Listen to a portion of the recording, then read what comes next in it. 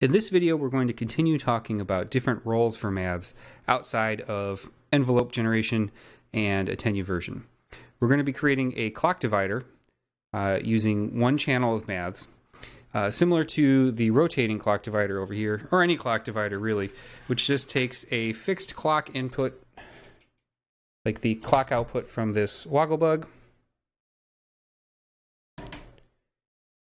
And as you can see, it subdivides the clock. Now, this has convenient LED outputs. It has multiple outs. It's a great module, but as always, we're going to assume we don't have a dedicated one of those. All we have is a maths and our imaginations. So we're going to make maths be a clock divider similar to any other standard version. So let's discuss briefly, very briefly, how that's going to work. The principle of using maths as a clock divider relies on its fundamental function on channel 1 and 4 as a slew limiter or integrator. I'm going to be talking about exactly what slew limiter and integration means in an upcoming video. I'm still just working on how to best present that information. But the short version is you're basically slowing down the response of the maths circuit so that you get subdivisions of an input signal. Our input signal will be this clock at a given frequency f, so that's indicated by the blue curve at the top. And the red curve will indicate the response of maths channel 1, into which this signal goes to the trigger.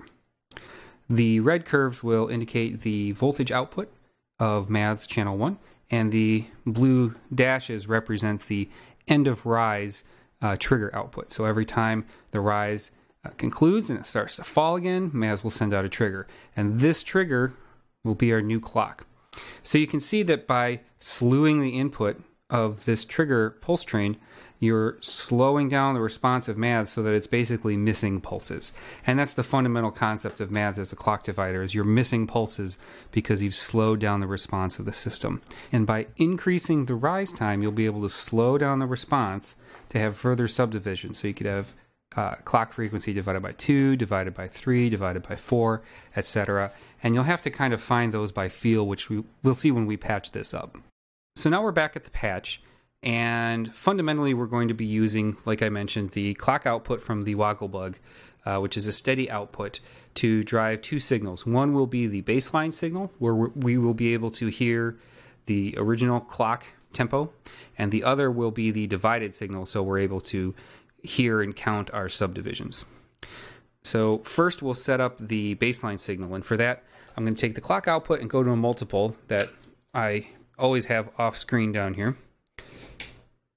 I should probably get some form of stacking cables at some point here. In any case, we're going to be taking the clock output here, sending it to a multiple, and the first thing I'm going to do is send it to the strike input on the DPO. So I like using the strike input for these demonstrations because it gives you a nice clean short burst of sound, which can be useful, and it's just less cables on the screen. We're also going to take the stepped random voltage output from the woggle bug, and we're going to send that to the pitch or 1 volt per octave input on oscillator B of the DPO. And that's just so we get a sequence that we can hear as opposed to just steady drones. So now all we're going to do is send that to the mod to mix. The mod to mix will be monitoring both of those outputs. So we'll take the final output of the DPO, go to channel 2, and that sounds like this. So I have it set up for kind of a nasally tone, just so we can hear the sine wave, which is a bit fatter, in addition to that. So next, the divided chain will go something like this. We're going to take the sine wave output, we're going to go to the mod to mix, which is going to act as a VCA. Channel 4 of this maths will be generating the envelope for the mod to mix, and channel 1 will be our clock divider. So let's get the sine wave output to the mod to mix. So if we just turn that up, you can hear that. And then we're going to take the channel 4 output, put that in, so that's quiet. And all that's left is we're going to self-patch maths to go from the end of rise to the trigger input. And anytime you want to use maths as a clock or something with a steady signal, you're going to be using the gate outputs probably from end of rise or end of cycle.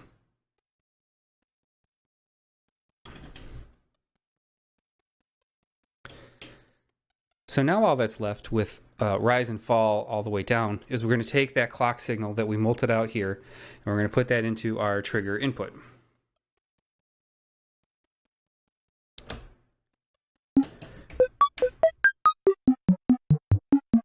So you can see right away that we have the same tempo as the original sequence. So I'll turn up the second channel here.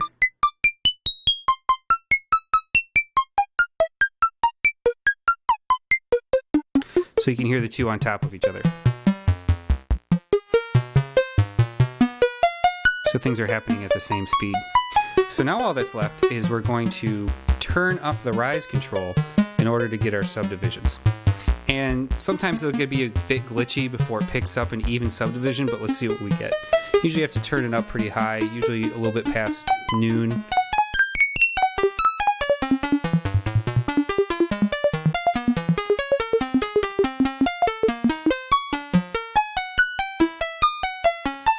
So let's count this out. 1 2 1 2 1 2 1 2 1 2 1 2 1 2 1 2 1 2 1 2. So right now we've got divided by 2. So we've got every other note is getting an accent by getting the sine wave output. And that's pretty reliably a divide by 2. So let's turn it up a little bit more.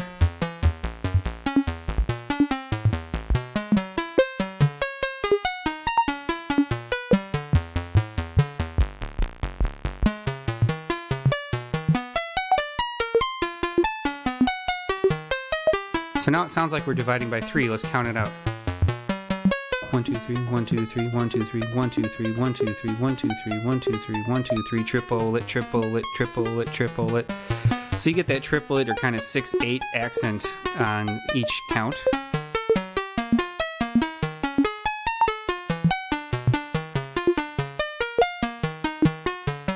One, two, three, four, 1 2 3 4 1 2 3 4 1 2 3 4 1 2 3 4.